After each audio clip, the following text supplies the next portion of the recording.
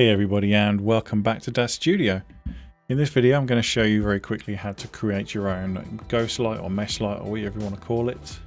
Before I get started, a huge thank you to everyone for subscribing and hitting that notification icon. That really helps me out. And of course an even bigger thank you to my members and patrons. Your names will be running across the bottom of the screen at the end of the video. If you are interested in supporting the channel, you can do so by visiting the Patreon in the description below, or you can simply become a member by hitting the join button next to the subscribe button. So let's jump into this then. We currently have a scene with a character in it, which you've probably seen in my previous bite-sized video. And if I go into NVIDIA iRay preview mode, is that there's no light in the scene at all. So what we're going to do is we're going to create a ghost light. So the first thing we need to do is click on this icon here that looks like we've got three shapes smushed together, and we're going to simply create a sphere. We're going to have it at, let's just say we're going to have it at 0.5 meters diameter. Doesn't matter how many segments and slides we have, just leave that at default, that's fine. So that's going to pop into the scene, and you'll see very quickly that it also has absolutely no light properties whatsoever. So I'm actually going to go into texture shaded mode, and I'm going to jump out of my camera, reset my view here so that I can actually see my sphere, and I'm going to move it up there, and I'm going to put it about there.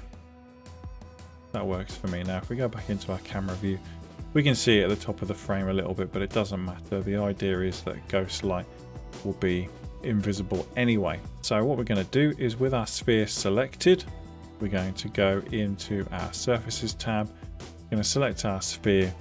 We're going to expand all of the options, and then emission, we're going to change the emission property from black by clicking on the bar. We're going to make it white like so. Now we're going to change our luminance units to KCDMR. Don't have to, but it just means that you've got a much brighter set of properties to start off with. So now if we go back into NVIDIA iRay mode again,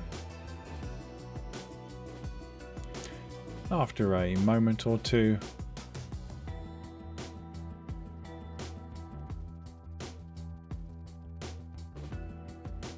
you can see that our sphere has now become a light source. The problem is it's a whopping great circle in the screen. So what we need to do is go back into our properties tab, and where it says geometry, where it says cutout opacity, we're going to say 0.000001.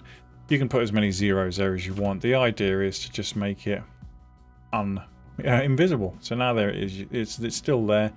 You can see it when I hover the mouse over it, but it is completely invisible in the scene and in the render. And there you have it, folks. That is all there is to it. I hope you found that useful. Let me know what you think in the comments below. Hopefully I will hear from you all, and I look forward to seeing you in the next one. Take care of yourselves, guys. Bye bye.